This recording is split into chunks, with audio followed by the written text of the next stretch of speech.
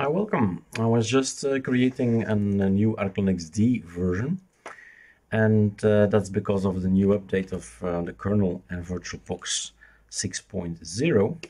And I had a little bit of fun, and I'm gonna show my fun. And this is my new login screen. How about that? It's not gonna be the official one. It's just fun and games. But let me explain to you. Why this is. This is VirtualBox. This can be bigger. You know how it is. It doesn't really work well on VirtualBox. You have here the shutdown, the reboot, the hibernate, the sleep. And I was surprised that if you clicked on this logo, you could also choose all kinds of wallpapers. And all you have to do is say, this is going to be my default wallpaper, and it's saved. So it's pretty awesome, pretty nice. Like I said, it's just for funs, for kicks, but you can do it yourself. It's just for the guys on YouTube. There will be no articles whatsoever. I just did in VirtualBox an installation of ArcoLinux D, and the only thing I have installed is sudo pacman -xfc. Let's have a look what I typed. So this one, sudo pacman -s xfc4, xfc goodies. Then I installed lightdm, and then I thought, hey, why not check out what lightdm versions there are. There are lots of lightdm stuff, and then I started looking around. I said, okay, when you press on space, you can continue to navigate all kinds of lightdm stuff that are on there. We've created our own. We've not copy pasted from here, but you can take any of these lightdm, and oh god, I don't think, let's see if I can figure it out what name we eventually chose. Don't think so. So it had to be something with areas or something. Let me pause and check. Okay, that's much better.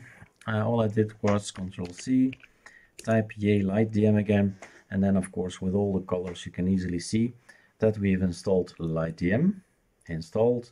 lightdm GTK creator is installed as well.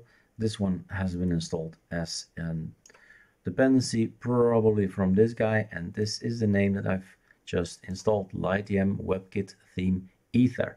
Sleek, customizable ArcoLinux theme for lightdm. So if you want to have that as well, you just install it, and that's going to work for you. And let's end with another look. How does it look? Close window. No settings that change any of the other settings, I don't think so. Yeah, since we're on ArcoLinux and on ArcoLinux D, I had to activate lightdm, right? Sudo system control enable lightdm, so make sure that it's active. But hey, that it was already working, right? So that was not necessary. Yes, it is necessary on ArcoLinux D. Quite true.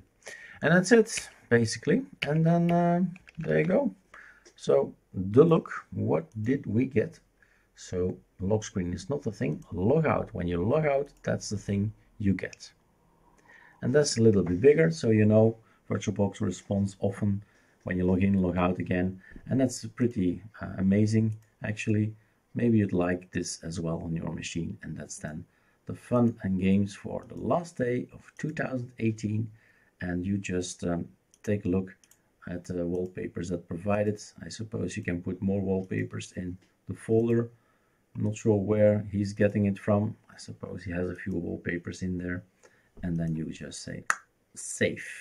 Reboot, hibernate, sleep. Nice little name here, switch user, but that should not work since it needs applications behind it. But you can choose an XFCE OpenBox i3 if available. This is ArcoLinux D XFCE. Alright, have fun guys, and see you next year.